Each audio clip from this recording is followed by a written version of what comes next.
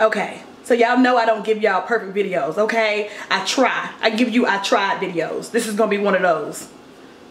I tried. Hi guys, welcome back to my channel, That Chocolate Vegan, with me, Erin Wells, and we are back with another fall recipe. This time, we're doing vegan shepherd's pie. Let's get started. All right, let's start by preheating the oven to 400 degrees, and now let's make our sauce.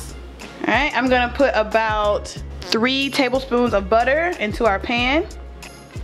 That's probably more like 4 tablespoons, let's be honest. 2 tablespoons all-purpose flour. Gonna add 1 cup vegetable broth. I'm gonna use a whisk to get rid of the lumps. Now we're gonna add in 1 1/4 onion and 1 teaspoon garlic. 2 tablespoons tomato paste. Why stuff you wanna do this to me? Why? Come out.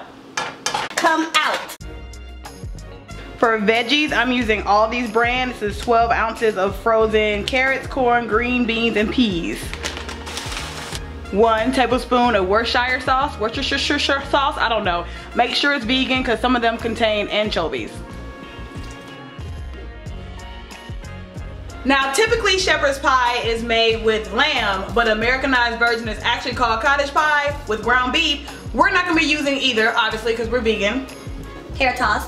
We're gonna be using walnut meat, all right? So guys, I bought some walnuts from the farmer's market. I soaked them for 24 hours. They're still a bit crunchy, but we're also gonna cook them in the broth so they'll be okay. And I'm just gonna crush them up into a more meat-like size. This is for student loans. I'm gonna add 2 cups of the walnut meat to our mixture. I'm still kind of squishing up some of this walnut meat. Some of it is still a little chunky after all that banging we did. All right, I'm gonna let this simmer for about 5 minutes. All right, I'm gonna go ahead and turn this off. And then we're gonna add some salt and pepper to taste. Some salt and some pepper.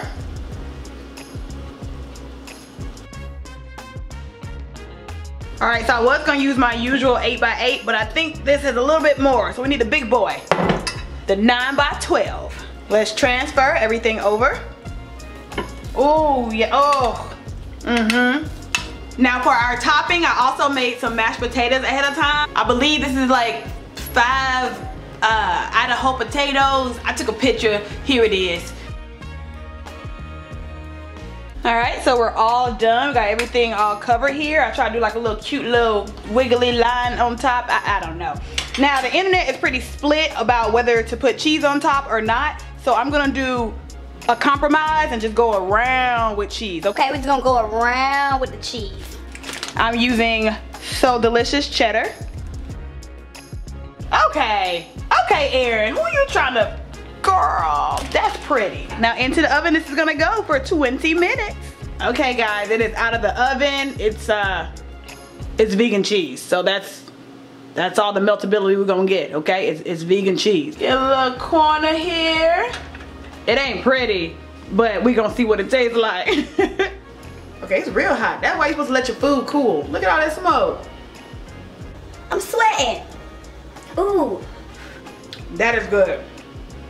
One thing I will say, the walnuts are still a little bit crunchy. I soaked them for 24 hours. Let me know down in the comments if I was supposed to soak them for longer or maybe leave them in the pot longer. Let me know. They still have a little crunch to them. The taste is just fine. I wanted to use a whole plant-based thing, but yeah, let me know.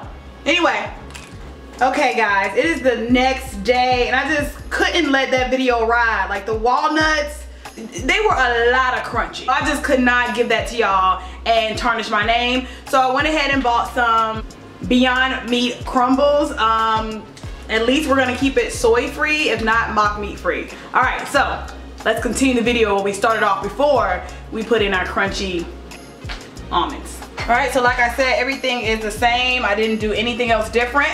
I'm gonna add in a whole bag.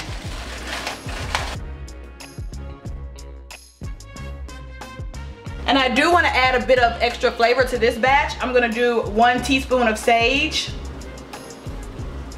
and 1 teaspoon of thyme. Just like before, we're gonna cover for 5 to 10 minutes. Y'all don't talk about meat. We gotta use a mini loaf pan for this Beyond Meat version because I don't have enough potatoes to fill my other casserole dish. So yeah, that's gonna be another recipe. That's fine, that's fine. And then we'll put our potatoes on top. Since that barely covered the top, we're gonna cover the whole thing with cheese. Ain't nobody gotta know. It's between you and me. Cover it with cheese. All right, let's put this bad boy in the oven. That didn't work, y'all. I guess we put too much, I'm blaming us. We put too much filling at the bottom and exploded. Let's see how this tastes though. It's okay. In real life, you would use a casserole dish anyway, so let's judge what's inside.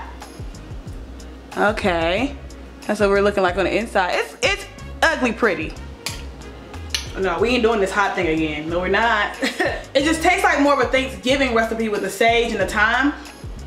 It doesn't taste like dressing though. I don't want you guys to think it tastes like dressing, but I think I do prefer the sage and the thyme. It just ups it up a little bit more. Walnut was good. I think this one is better. I will have to get another opinion. Alright guys, I got me a good omnivore over to taste both versions of the shepherd pie and I tell him which was which I like better. I'm gonna let him decide all for himself. You've seen him on 2 of my shows before. This is Donovan Williams. Oh yeah, come on, government. Oh, okay, yes. I've had homemade version, and my favorite is Cheesecake Factory shepherd pie. That's stuff, good lord. That's pretty good. Your seasoning's always on point. I don't know how you do that stuff. Seasoning. Okay, Seasoning. That's number 1. Okay. I'm digging that. Okay. All right. Maybe I should have this one first. Yep. It's not bad. I like the texture. The vegetables are really, really good. It's tasty, but having had that one, and I don't know what she did to which one. Yeah. The flavoring on that one is insane. I like texture. I mean, it's not bad, like I said. It's just that having had that one first, there's a significant difference. I feel you. Okay. Okay, so they're both winners, just if you have the flavor punch first. I'm gonna eat them. Yeah. He even likes the accident. As always, make sure you like, comment, and subscribe down below, and I'll see you next time. Peace.